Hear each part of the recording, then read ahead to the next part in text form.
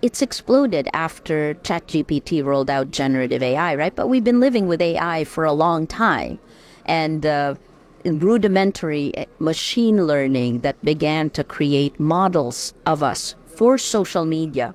You replace the word model with clone, right? So we've been cloned by the pipeline, supposedly. So they're not pipelines, by the tech companies that connect us. We've been cloned, and those clones have been put together by artificial intelligence to create the motherlode database that does the micro-targeting, i.e., sells your weakest moment to a message to a company or a country, and you're targeted, right?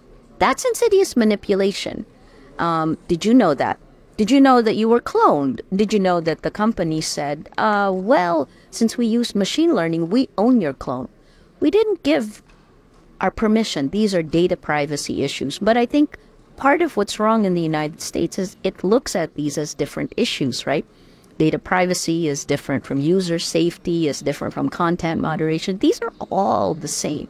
And the goal should be to protect our thoughts, to protect us from insidious manipulation. So that's the first. The harms of our first contact with AI have not been addressed. Not been addressed.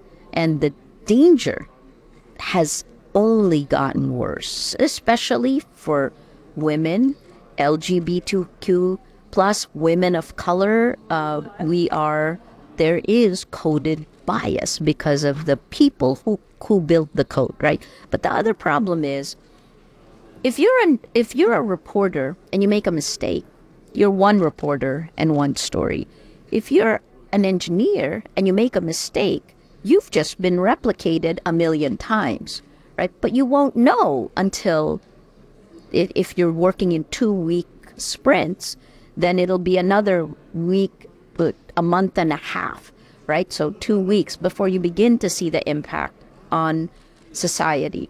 I think we have allowed tech companies to roll out code publicly. So it's real-time trials. I use this example. Imagine if a pharmaceutical company tested the COVID-19 vaccine without testing. I mean, just gave it to the public, right? So it's like, oh, pharmaceutical company A will give, this side of the room vaccine A. They never tested it. And vaccine B goes to the other side. Oh my gosh, vaccine A people died. So sorry. That's what happened in Myanmar with genocide. Both the UN and Meta sent teams to investigate this, and they both said the same exact thing, that the platform, the tech company, contributed to the harms, to the genocide that happened. So these are all questions. The first generation, the first contact still hasn't been addressed.